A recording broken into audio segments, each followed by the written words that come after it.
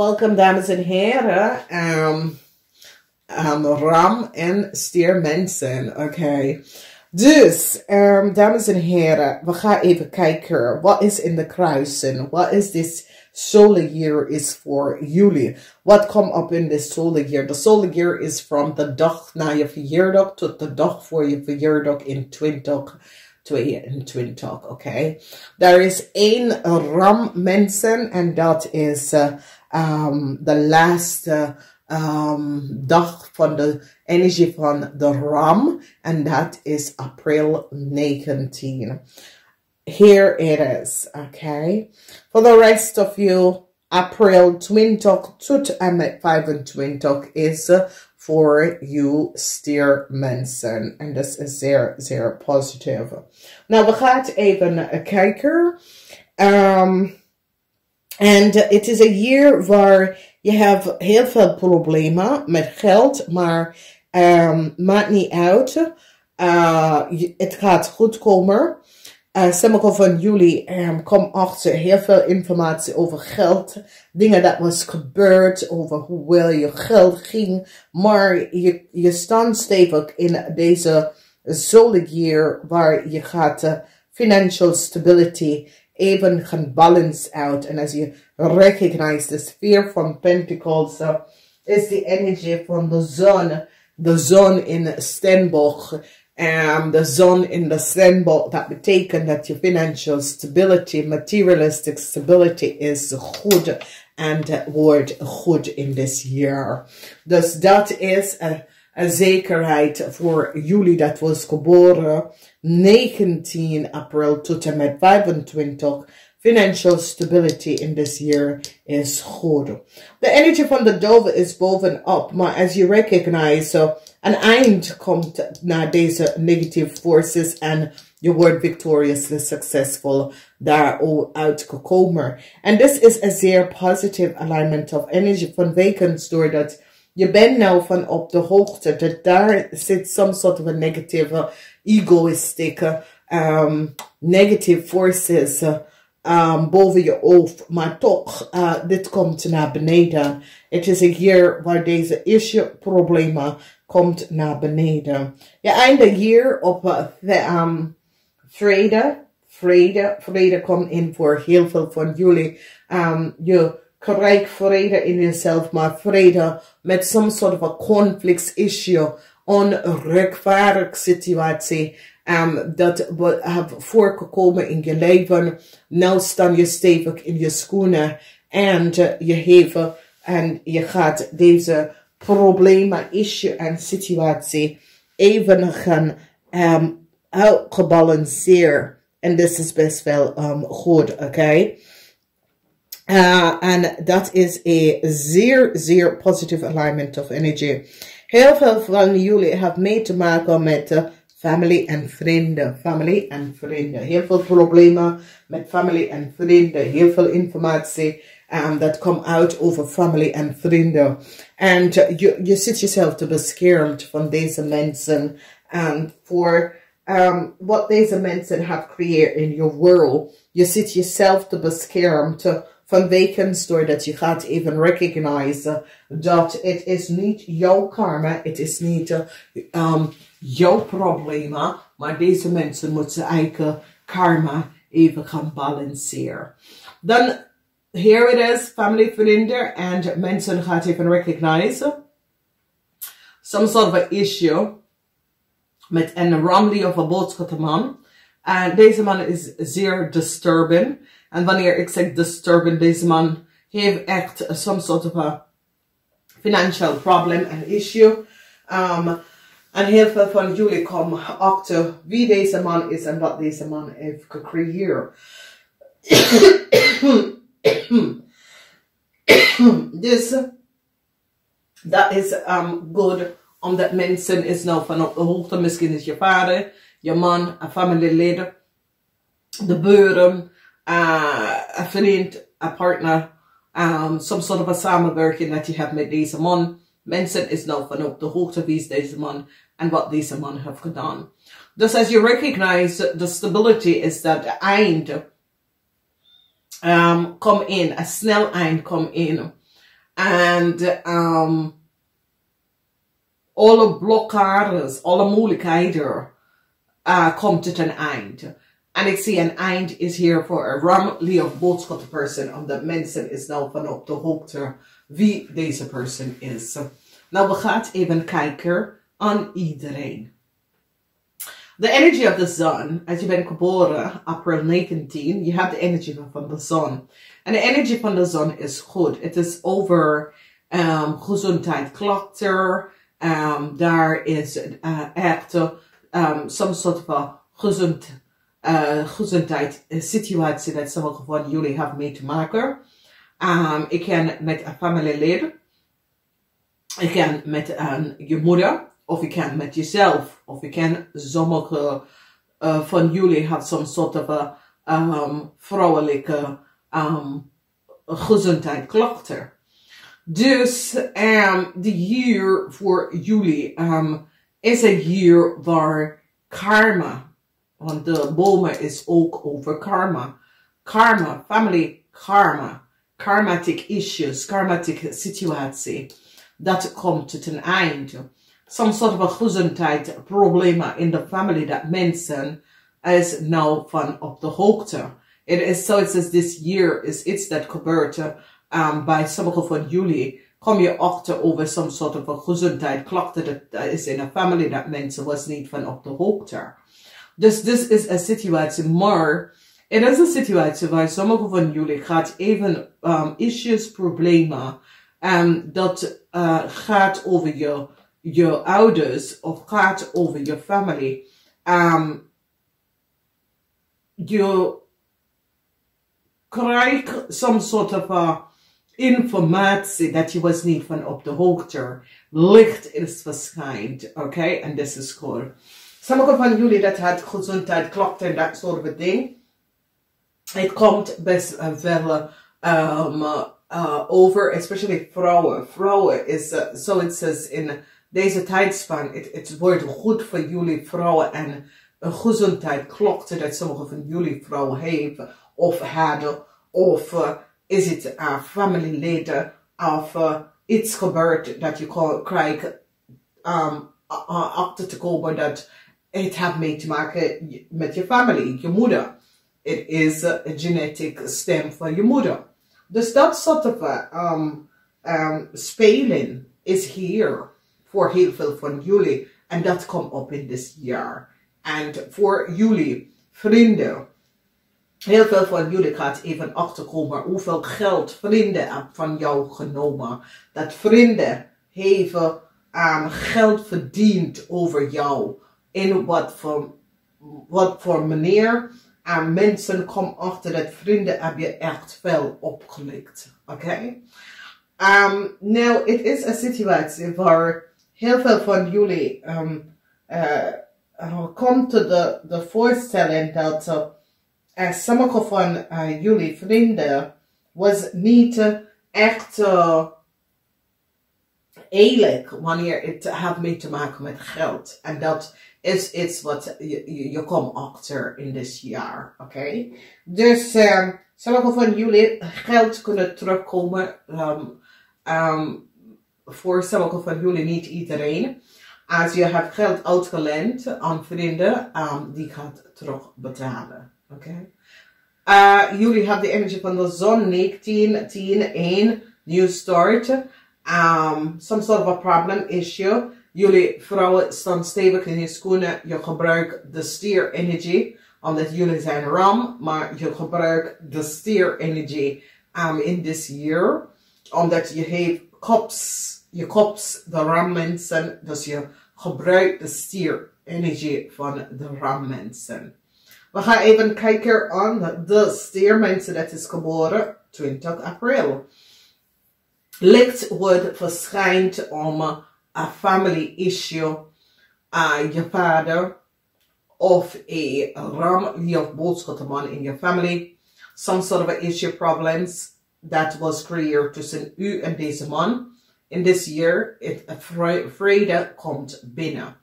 Oké, dus het kan je vader zijn, het kan een broer zijn, het kan een familielid. Schoonvader is een familielid. En licht is verschijnt aan deze man en zijn familie. Some sort of informatie komt uit. En ik ken dat deze man, je gaat scheiden van deze man. En informatie komt uit dat creëert some sort of vrede tussen u en deze man. Licht is verschijnt over je vrienden aan het einde. Mensen hebben zoveel informatie, data en communicatie gekregen van vrienden. En de communicatie van vrienden dat brengt een issue en een probleem tot een einde. Mensen is nou van op de hoogte en mensen hebben nou echt gezien wat vrienden het creëren voor sommige van jullie. En mensen is nou van op de hoogte. Dus het is een jaar van informatie. Wordt verschijnt over vrienden en familielid. Het kan ongetrouwde familie. Mensen dat is ongetrouwd in je familie en is binnen in je familie gekomen. En some sort of a conflicts of issue met de rechtbank. Waar je hebt een probleem met deze familielid. Oké, dus ik zie scheiden, ik zie je vader, ik zie een zakenman. En informatie komt dat een eind komt naar deze situatie in dit jaar. Het was een lopende problemen in je leven. En je bent zoiets als, Jezus, wanneer is dit nou over? This is the year dat het wordt over. En dit is waarom ik adviseer iedereen, ga even vragen voor een verjaardag lezen. Een verjaardag lezen is gewoon voor u. Deze zijn algemeen lezen, dames en heren. Een verjaardag lezen is getailored voor jou. Oké, het is geprogrammeerd voor jou. Het is jouw energie, jouw geboortedatum, jouw dingen, jouw situatie met het planetaire aspect van wie je bent. Ik vertel je over iedere maand, van over 1 jaar naar de andere jaar. Ik vertel je en ik geef je zoveel informatie en daar werk je daarmee, oké? Op mijn Engelse kanalen werk ik met heel veel mensen, zakenmensen, mensen dat gewoon bekijken voor ze privé zelf. En deze lezingen zijn opgenomen. Je krijgt om te zien in iedere maand. Het is een lezing dat heeft de algemeen, de liefde, de geld en wat komt op in de verschillende huizen. En zo geef ik jou een tailored lezing. We noemen het een tailored lezing vanwege stoordat. Het is een lezing dat is precies voor u als een persoon. Oké, het is niet, dit is een algemeen lezing. Het is een lezing waar ik ga dieper in de toekomst van degene. Dat degene is van op de hoogte iedere maand. Wat is in de voorspelling, in de liefde, in je geld, in de algemeen. En dat is zo krachtig, omdat het helpt mensen te voorkomen issues en problemen. We zijn hier om karma te creëren. Maar waarom maak ik het makkelijk? Want je kan het krijgen makkelijker vanwege om te weten wat komt op. Dus dit is een jaar voor heel veel van jullie. Het is goed, omdat dit is wanneer je solarjaar begint. April 20 tot en met mei. Dat is wanneer je solarjaar. Je bent stiermensen, oké? Je bent niet een steenbok dat is geboren 1 januari. Steenbok en waterman mensen, dat is geboren in januari. Dat is hun solarjaar. Dit is de beginning van jouw jaar 2021. Oké? Nu is 2021. Dus het is goed voor heel veel van jullie. Ga even op kathye.nl. Koop altijd een verjaardag lezen voor jezelf. Omdat dat verjaardag lezen geeft je de informatie van 1 jaar naar een ander jaar. Oké? En dat geeft je zoveel extra informatie dat je bent van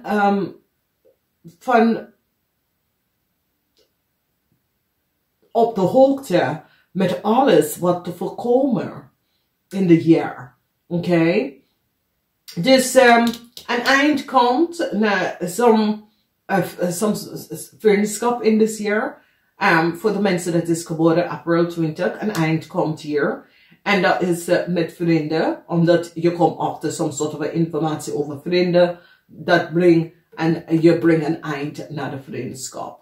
We gaan even kijken, jullie hebben 6, 9, en obviously some soort of informatie komt over de vriendschap met anderen. En ik vind dat u kiest vanzelf om deze vriendschap tot een eind te brengen. Oké. We gaan even kijken, de mensen dat is geboren, dus jullie hebben 6 en 9. 9 en 6 is jullie numerological number voor het jaar. We gaan even kijken, de mensen dat is geboren 21. Nou, het is een geluksjaar voor jullie. Vrouwen, ik zie je draaien rug om je vrienden. En ik zie een grote verandering voor een Ramley of boodschappenman. Omdat mensen is nou van op de hoogte wie deze man is. En hoe deze man hebben heel veel mensen opgelikt. Is het je man? Nou, het komt uit. Is het je vader? Is het een familielid? Mensen is nou van op de hoogte hoeveel geld deze man heeft anderen opgelikt om de volste benodigdheid. Jullie krijgen geld terug. Deze man moet je heel veel geld even gaan terugbetalen. Een zeer krachtige moment komt op aan deze man. Omdat mensen is nou van op de hoogte en recognize wat deze man heeft gecreëerd. En hoe deze man heeft some sort of issue probleem heeft gecreëerd. Nou, wat zien wij nou is dat financiële jullie zijn stabiel. Geld komt binnen. Geld dat was out voor heel lange tijd. Kom terug voor jullie. Vrouwen, je staat stevig in je schoenen. En je balanceert jezelf uit. Heel veel van jullie vrouwen dat is getrouwd met een Ramley of boodschappenman. Je eind some sort of huwelijk.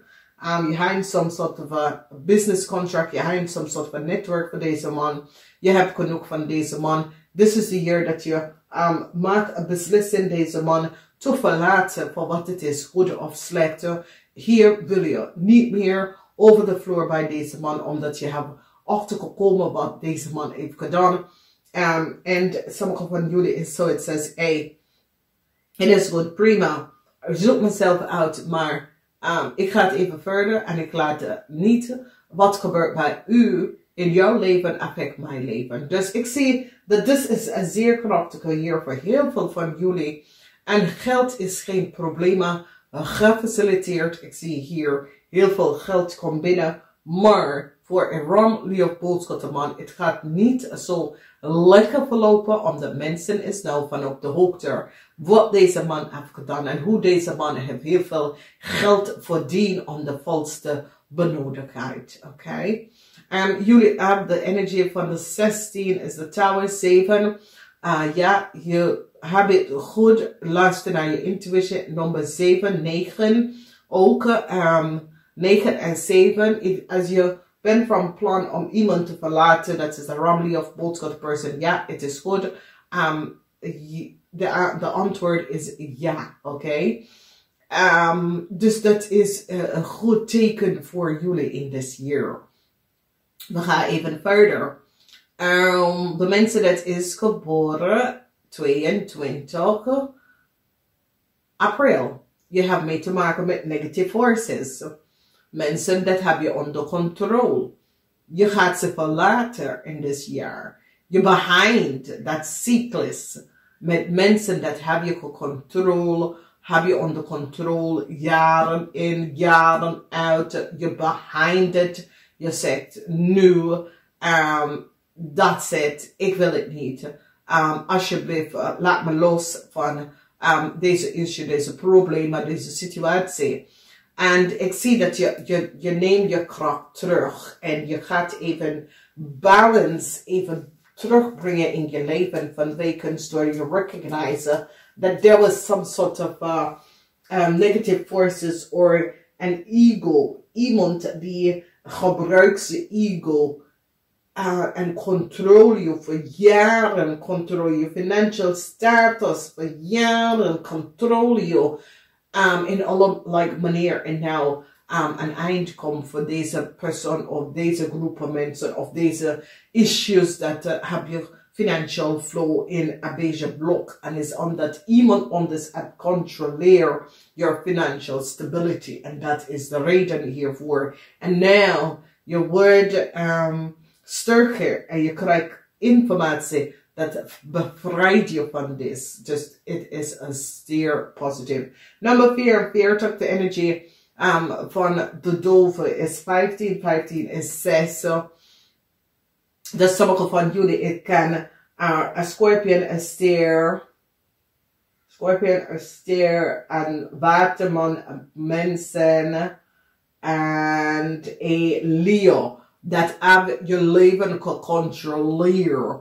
En ik zie dat heel veel van jullie komen achter dat een Leo-man was zeer deceptief. Een Leo-man hebben je geld en je financial stability zo gecontroleerd en geblokkeerd. En nou, door informatie dat is boven water gekomen, deze persoon is nou verwijderd uit je leven in dit jaar. Dan gaan we bekijken de mensen dat is geboren 23 april. En je hebt de energie van de magie. En dit is goed. Dit is een goed jaar. Het is een jaar, ja. Alles dat je wil in het leven. Wil je een nieuwe start met de liefde? Wil je een nieuwe start met een nieuwe zaken op te zetten? Een nieuw ondernemingsplan? That sort of a thing. Yes, ga daarvoor. Het is een jaar. Het is een jaar. Het is een jaar waar jullie gaat heel veel manifesteren. En zakenmensen, je gaat heel veel verdiend in dit jaar. Mensen die manifest creëren, kunstenaar, schrijftenaar, schrijfter, muziek, als je schrijft boek, muziek. Alles wat mee te maken met kunstmensen. Dit is een goed jaar en zakenmensen, oké? Financially, je bent stabiel, dat is best wel goed, omdat Mars is in Steenbok en dat is best wel positief. Dus werkwijze zaken, het is goed. Sommige van jullie dat was op zoek naar werken, je had geen werk, het is goed. Werk komt naar je toe. Een eind komt naar soms soort van moeilijk periode waar sommige van jullie uit zonder werk gezeten, dat wordt opgelost. Nieuwe liefde komt in je leven en heel veel van jullie maken beslissingen dat je je maakt een eind naar een huwelijk of een relatie of een samenleven contract met een rammelige of boodschap vrouw. Je hebt nou opgekomen dat deze rammelige boodschap vrouw is niet eerlijk. Ik zie verdriet voor deze persoon. Een blok is geplaatst op deze persoon. En materialistische, financially, komt je terug, maar je financiën is nou opgelost. Het is zoiets als je hebt deze vrouw en deze vrouw heb je gezogen over je financial stability en je geld en mensen is nou van deze vrouw moet ik achter mij laten. Is het je vrouw? Is het je kind, moeder? Is het je moeder? Is het een zus? Het hangt vanaf wie is degene, maar je nou recognize dat deze persoon laat je achter jou in this year, omdat deze persoon creëer en neem zoveel van jou. En nou je gaat jezelf bevrijden van deze persoon. En je gaat vooruit in je leven. En je gaat echt klimmen op een positief. Je gaat echt klimmen op een echelon en een positieve stability. Waar mensen recognize wie je bent. En wat is hier gebeurd. Okay, so this is a krachtige year voor jullie. Geld is hier. Financial success. Dus geniet daarvan.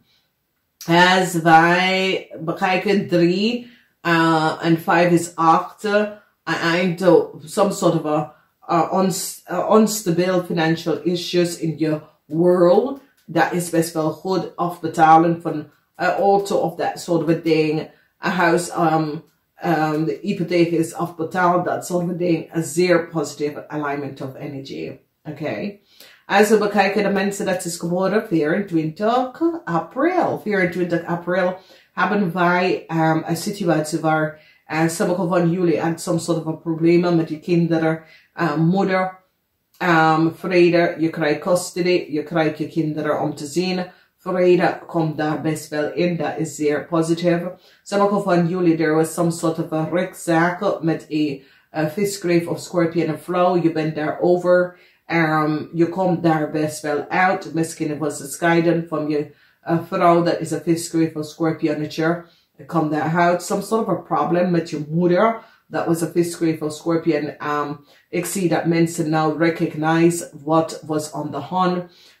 Mensen gaan samen met je werken om some sort of a solutie op te brengen met some sort of a problemen. Informatie is nou boven water gekomen. Mensen is nou gezien en geweten wat is hier en wat is gespeeld.